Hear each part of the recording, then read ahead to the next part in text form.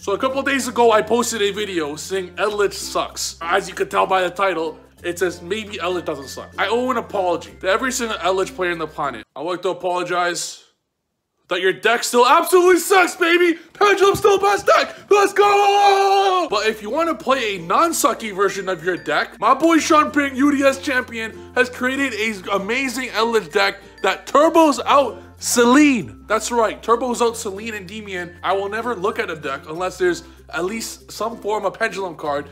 Selene's not a link.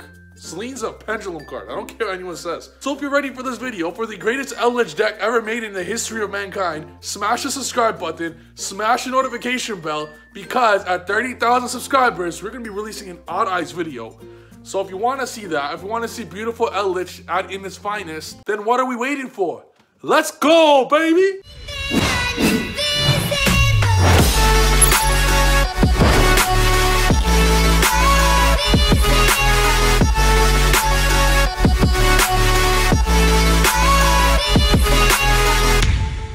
I've openly said ELDLICH sucks ass, but my boy Shunping, the UDS champion, is here to prove otherwise. Shunping, say hi to the Pendulum family. Hey, what's up, guys? Literally blew my mind. I didn't know ELDLICH could do this type of stuff. So without further ado, guys, we're gonna go straight into it. Make sure to smash the subscribe button and let's go. You guys are gonna see this. So Shunping will be commentating because I don't know anything about this deck. But before we do get into commentating, I noticed one thing about the hand. Ghost Reaper. Why Ghost Reaper? So last weekend, as we know, like Rock had a lot of very high percentage. I think like 18 out of 32, right? In the LCS? Yeah, correct. So it's like, I want to have something to stop Rock. Yeah. While I was playing Rockets against a Rock, the typical play I usually do is Abomination on Silver, take away one extra deck, usually beat Red Knight. Then there's semi-phase, Abomination Silver again to take away Fiber. That's their two starters. So I was like, so curious to kind of just do the same thing here, right? For once, maybe like let me test it out how effective it will be. Damn, saying you missed your. That's why it's in the deck. Looks like you missed your rocket cards, eh? Yeah. Hey, well, without further ado. Bad choice in my opinion. It just the deck in general was a little bit off the format. Yeah. Because I was anticipating more ELDLICH Invoke. Yeah. The weekend before. Yeah. Yeah. But it turns out there's still a lot of rocks. Yeah. Yeah. So yeah, I guess we can just start. Let's do it. Let's do it. Yeah. So obviously pot for 6, draw 2. This is the fun part now. So I played the Lysworn variant. Wow! Look at that. Yeah, mathematically. What the hell? So there's a single charge will mill me 7 cards because charge for 3, rated for 4. Right. So and I have about 17 targets in the deck. That's like +1. There's like 3 Lord, 3 Lord, 7 Elixir, 7 Golden Land. That's 17. So the mathematically ratio-wise, 17 to 40 is about to like 2.9 to 7. Yeah. So I'm expecting a single charge +3. Yeah. Happen. Yeah, that's crazy. Especially with that's actually 50%. I think I'm +4 here. Yeah, and that's actually near 50% because you're not including as well if you hard draw the extravagance as well because I don't know, it might be a little different if you draw them, but it will be a little bit different. So the turn 1, I just plus hard on the charge and set everything. Like my backboard just 4 of every ELDLICH trap. Yeah, and one thing for everyone to know. So everyone who watches this, obviously Pendulum player. So one thing about Pendulum in this, maybe he doesn't have 10 negates, but he does have 3 interruptions here, even more, 4, 5 interruptions because of the hand traps. And it's not just that; it's 5 interruptions now. But every single turn, this deck just gets better. So and he's not playing normal ELDLICH here. He's gonna see the next turn. I was playing a Lucky Buster ELDLICH. This is where the fun play. Here. Yeah. Go back a little. So this is a fun play. My opponent goes ELDLICH, pay 8. I was like, all right, so it's a mirror match. My cheers are dead. Yeah. I have the Ash, so I Ash the ELDLICH. Yeah. He goes call by on the Ash. I was like, usually you don't call by because the ELDLICH could just be a bait, could just be anything. Yeah. But he did. That means he needs this ELDLICH to resolve. What I responded with was I go, so ELDLICH channeling 1, Ash channeling 2, call by channeling 3. I go channeling 4, activate her Quell, channeling 5, Scarlet summon Lord. on resolution, Lord summon itself, then Hakuro, because Hakuro doesn't say any my opponent's graveyard, it says any card. Exactly, what a play. So I banished his Ash in my own graveyard, which he targeted for the callback. So the callback result was nothing, and the Eldlicht got negated. You guys hear that? What a play. That's an amazing play. Yeah, that's what happened at the beginning of the turn 2. Yo, imagine your opponent looking at that. He must be so shook. He was like, oh my god. He's probably so upset that happened. He actually, spoilers, he actually had a second callback, but he decided to not use it. So I think that's probably either a it's probably a misplay from him over there.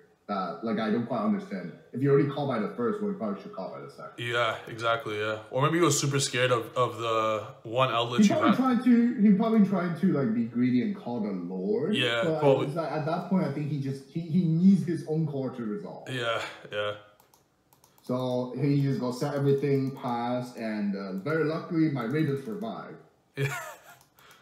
Oh, there's one play I forgot to mention. So if you pay attention to the replay at turn 1, after I charge, I actually use one of the elixir first to set the counter trap before I go. Oh, that's good in case you mill, right? Yeah, in case I mill, because I only have one. Yeah, plays like that are important. Like I'm telling you guys, for people like when I used to play Orcus Sky Striker, I know for pendulums, I'm telling you, Shunping, you can misplay all you want for pendulums, you'll be okay. But for decks that are like control based, you have to be very smart with those plays. Like these are big brain plays you're doing. The Haquero play, not many people would have seen. What if Raiden milled the Golden Land? The little plays like that are important. There's like even the end phase, because both end phase you have your Raiden mill and you have your trap banish to set. Like for majority of the time, I have to think which one I have to use first or second. Yeah. Because the sequence matters. Like, do you want to have a higher chance to mill your traps, or do you want to have a higher chance to mill the Scarlet? Yeah. Or do you want to just not mill anything but guarantee your cards in case it mill all the copies left? Yeah. Yeah. So that's what happened turn 2, and I go end phase. Summon my Conquistador. Yeah. Pop the land because I don't have Cosmic in the main, so eventually I have to get rid of the outland. Yeah. Yeah. And I was like, if I'm gonna do it, might as well just do it now because I have to activate Conquistador to push for more cards. Yeah. And he go outland trigger mill 1, mill doggy and grab the red.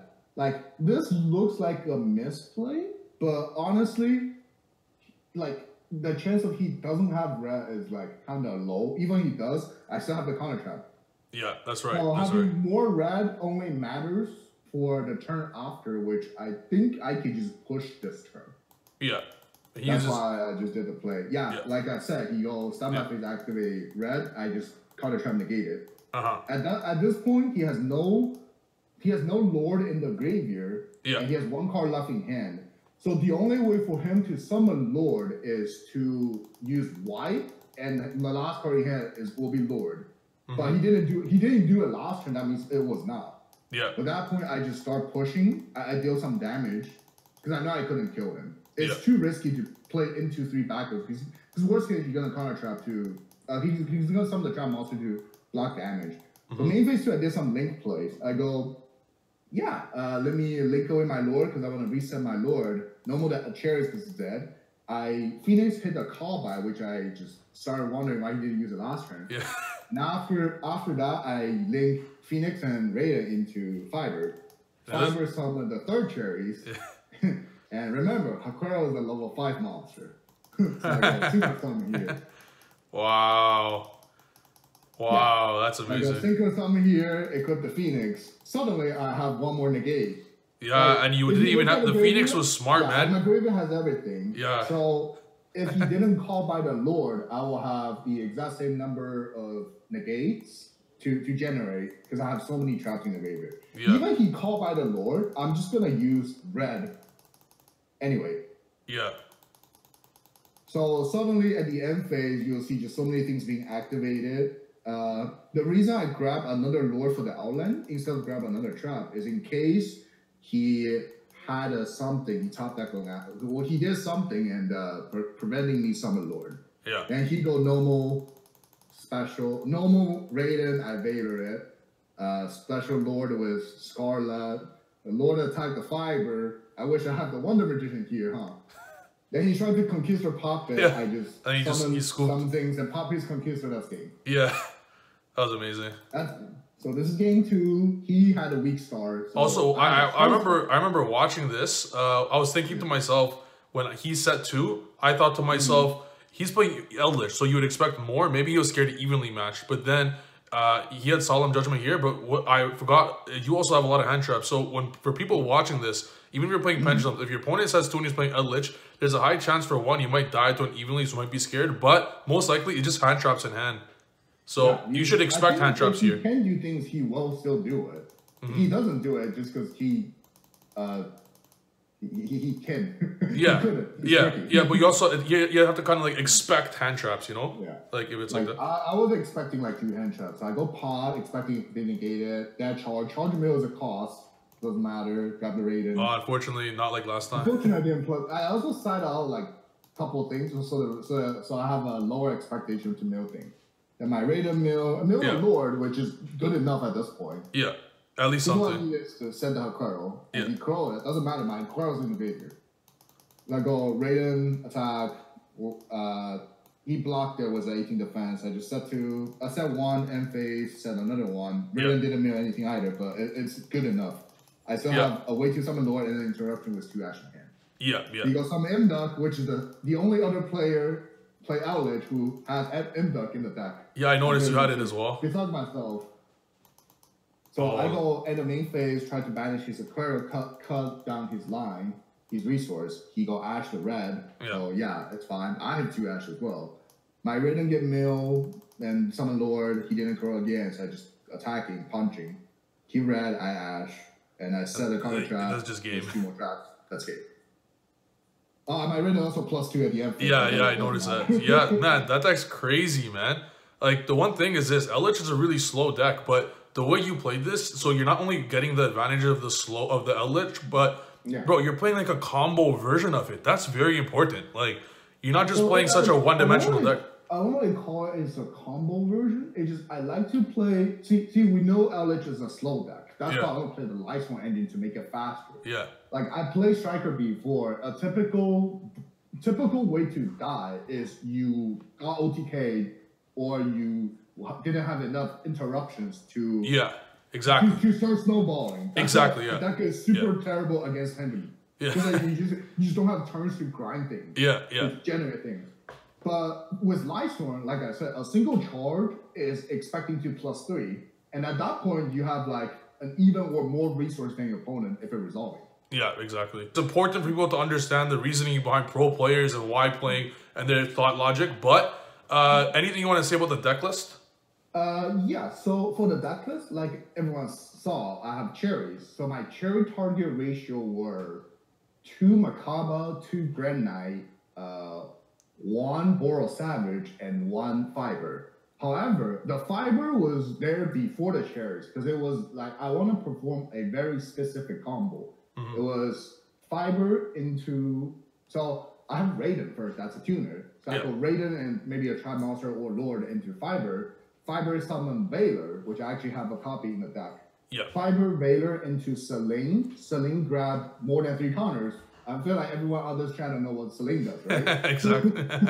And since the deck has like pot and charge, and also Celine counts everyone, it could be like Outland, so it's not hard to grab 3 counters. Oh yeah, easily.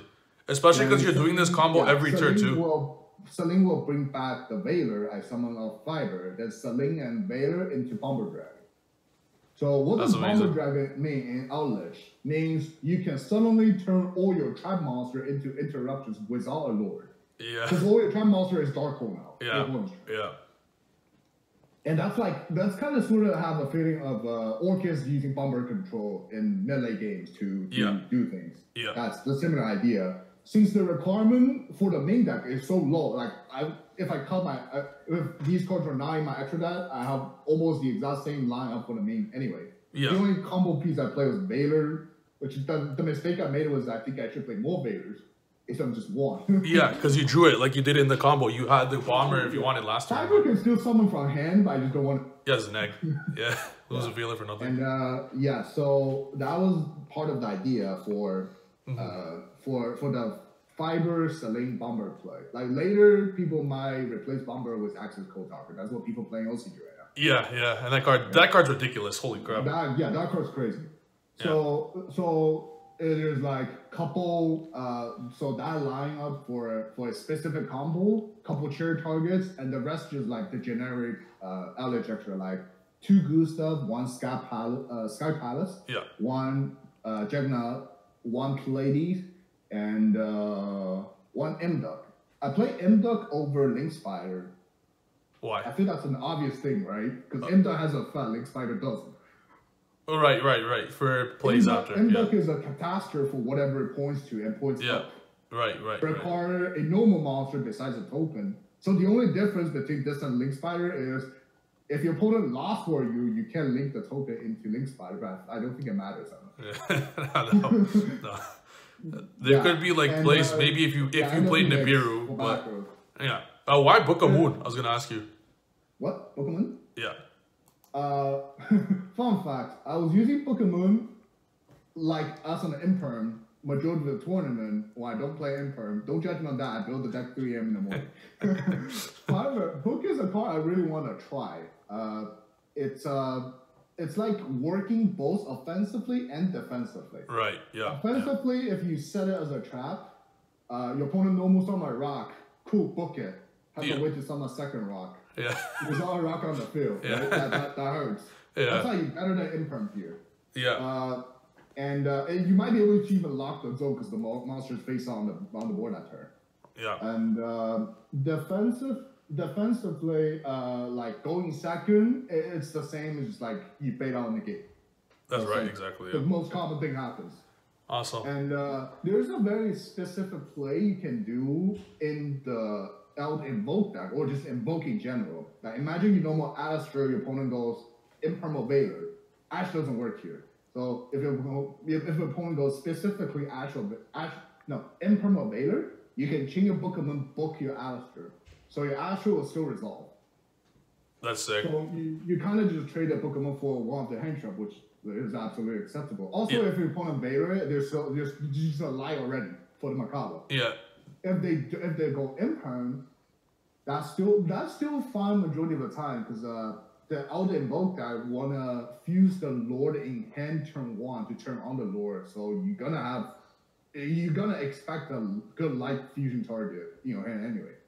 Yeah, well, gotta say, man, this is definitely amazing. I've told the world Eldritch sucks, but honestly, little by little, you're making me change my mind, bro. This is amazing. That's one idea I want to try for the PPG because I don't really care about the event. So that's why you see a lot of like interesting, weird things. Oh, I love it, man. Because interesting stuff like that's how you win. Your opponent will never see it coming. Any last things you want to say or any shoutouts? Well, technically I built a deck for myself randomly. But still shout out to like all my friends, everyone supporting me, everyone online, everyone in real life. Shout out to my team TCS, and that's it. Awesome. Well, Shunping, thank you. There's not a lot of people out there in the world that I think have the same Yu-Gi-Oh brain as I do, but you are definitely up there, if not even smarter. So thank you for coming on, and I look forward to having you on soon. Later, bro. All right. See ya.